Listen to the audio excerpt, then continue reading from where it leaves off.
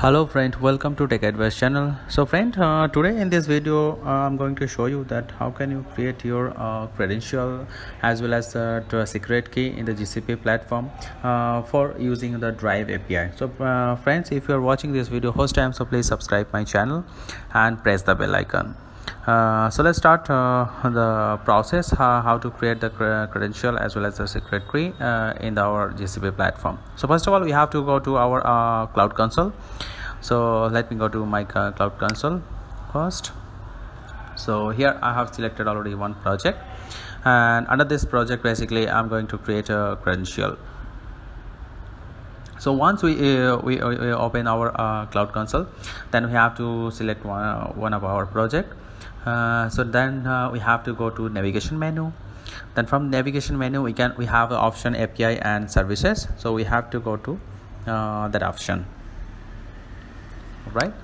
So yeah, so I'm also showing that okay, from navigation menu basically API and services, when we click that option, then it will be showing this console. So once we click that enable API, so then we have a search option. Then from here we can search our Drive API.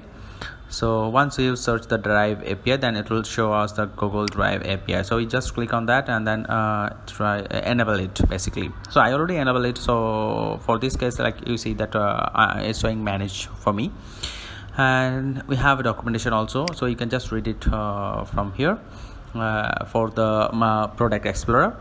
And now let me come back again to that API and services. So basically from API and services we have one option. It's called credential. So we have to click on that. So let me find it from this navigation menu, from API and services. So you can see here we have a credential option. So you have to click credential option, right? Then after that you can see that it will open another windows basically. So there we have one option is called create credential. So once we click on that, so it will pop up as 4 option basically. So one is API key, second is auth client ID, and the third is service account, and the fourth is help me choose. Okay, so basically we have to create auth client ID. So click on that. So if you are creating this client ID basically the first time, so it will be basically need to require to configure consent screen. So for me also the same thing, I'm doing the first time. So I have to configure the consent screen. So click on that. It's basically need to provide your developer ID as well as you need to give the user type. So here we have 2 options. One is internal as well as the external. So you can select either internal or external. So now for my case I have to choose internal because I don't want to use from other organization. So and for external basically you can select the external, and then you can put your account ID also. So now for now go to create option, and then you can see here we have to provide the app information also. So you have to give some name. It's basically the name, and then all app domain and etc. So here basically is the form. So you have to fill up this form. So here I'm also giving some name, app name, basically get file from Drive basically. So you can choose any name. That one which basically you can choose depending on your task or what task you're gonna do. Then you have to give next one is user support email, and then actually I skip this portion because for security reason. The next is app domain, and if you want to provide some domain also, you can just authorize some domain, and have to next we have to provide the developer contact information. So here also I'm providing some developer contact information. Then after that I'll just do the save and continue. Okay, so I just click on save and continue, and then my next screen you can see here we have a sensitive and non-sensitive scope. So I just continue. So here you can see that it's already created. So there now it's already done.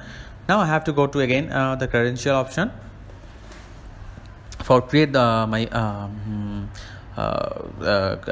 client ID as well as a secret key. So here you can see that limit basically the per day the token limit basically. So let me go to the again credential. Yep. then I have to again click on create credential, and then again I have to create auth client ID. Once I click on that, then you see that it will asking me that application, what application I'm gonna use this one. So I select the web application, then name of that web application or client ID something. Okay, so what name you want to give, so you can provide that as per your requirement. So I just here put get file from G drive. Okay, so you can put anything here, any unique name. Okay, and you can, if you want to add URI, then you can add. And next, okay, I just create this one, so I don't need to put any other extra things. So you see that it's already created. So I just blurred this portion because security reason, so that's why.